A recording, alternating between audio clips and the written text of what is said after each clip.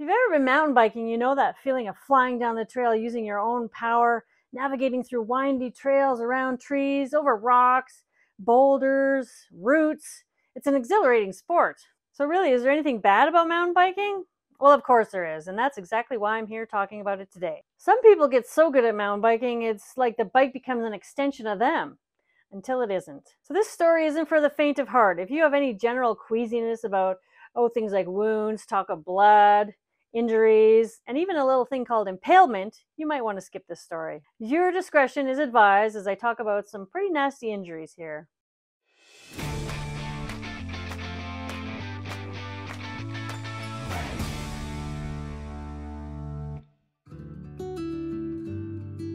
Peter Agricola was a 43-year-old husband and father of 3, and he was super active.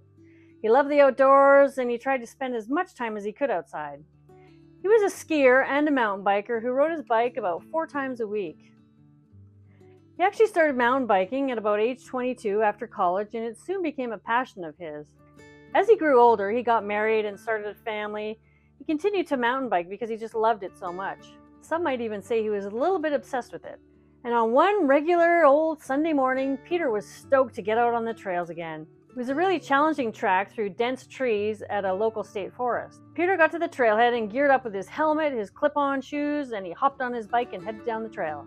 It was beautiful, it was a sunny day, and he was so happy to be out there once again. He was riding pretty fast because this is what he did normally on this particular trail because he'd been on it so many times. He was having a great time when he came flying down this big hill. It was a really rocky section with some boulders that he had to jump over and kind of like a drainage ditch type trench at the bottom where the water ran through. Now the water is normally about 12 inches in this trench, but they had a lot of rain recently, so it ended up being a lot deeper, almost double than what it normally was.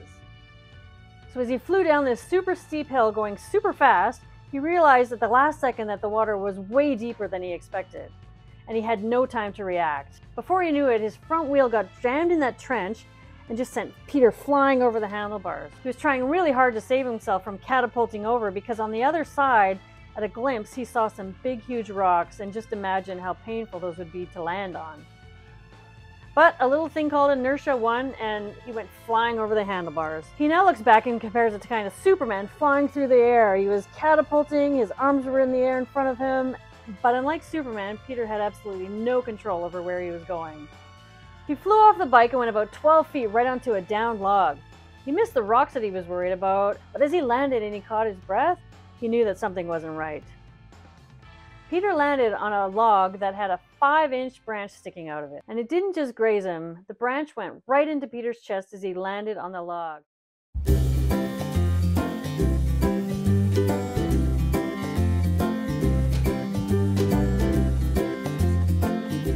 Initially, he didn't know what happened other than he was in pain and he got the wind knocked out of him. And he thought maybe he broke his shoulder because he was, that's where he was feeling pain, and he was a bit confused. He just didn't know what was going on. Peter sat up trying to catch his breath when he looked down and saw this huge red spot growing on his white t-shirt. It was about the size of his hand and it was growing quickly. At this point, Peter was starting to struggle to breathe, but he knew where he was and he knew the way out, so he just had to get there. Luckily, he had his phone, but oddly enough, his first reaction was actually to call his wife instead of 911. Even with the way he was struggling to breathe, he didn't really think the injury was that bad. So he broke the news to his wife that he had a bad accident and that he landed on a tree and needed help. Obviously, she kind of freaked out. It was 8:30 in the morning and her husband was calling her to say that he needs help on the trail out in the woods. And she kind of lost it. But she ended up calling 911 and getting the ambulance, giving them directions to get to him.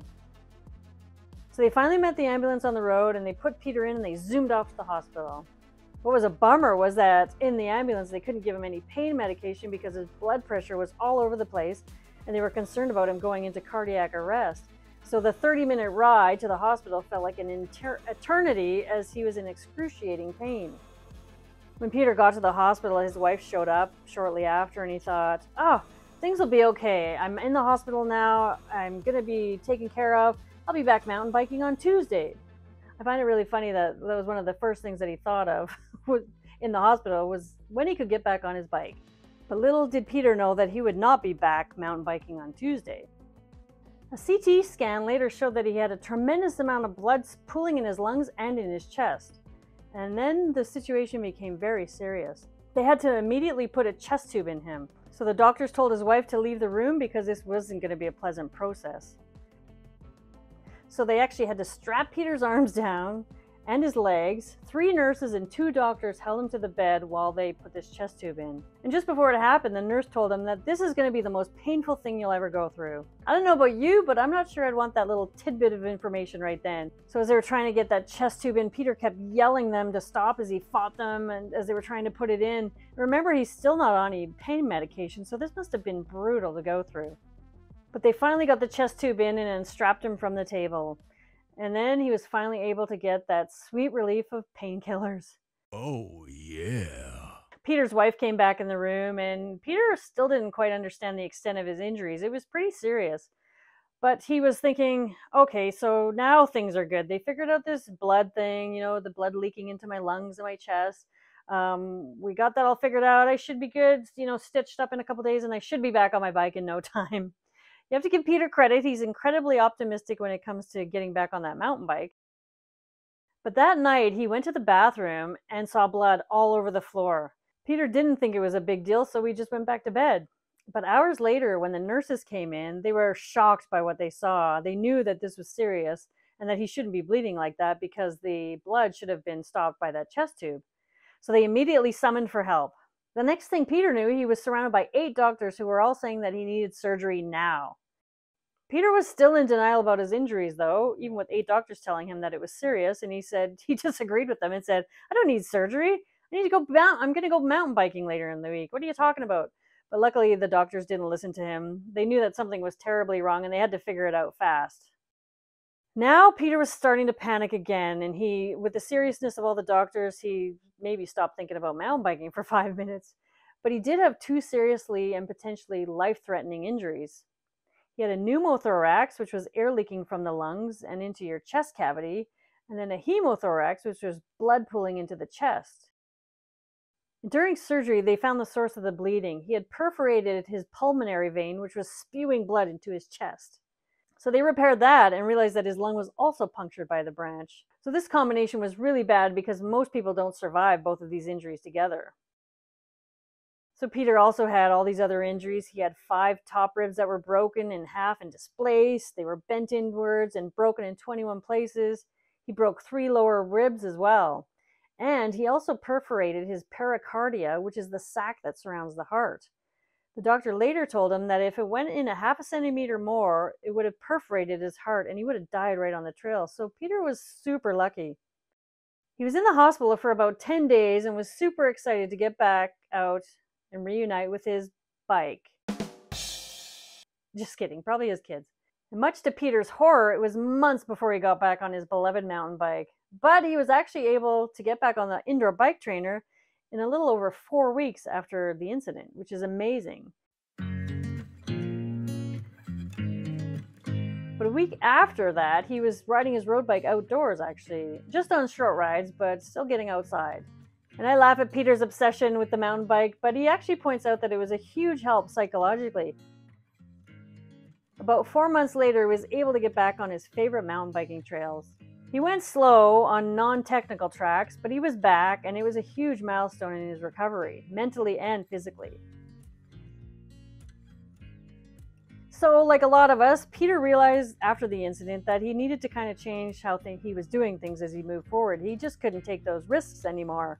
Many of us learn from these mistakes and try to change things to kind of minimize future mistakes. Peter never rode alone after the accident, and he still has trouble with really technical downhills to this day. He's much more careful now and doesn't ever want to go over those handlebars again, and I can't blame him. So Peter feels lucky to be alive after that ordeal, and he's thankful to friends and family and everybody who helped him out. It really helped him get through it. So that was a wild one and a scary accident, but one with a happy ending in that Peter came out okay.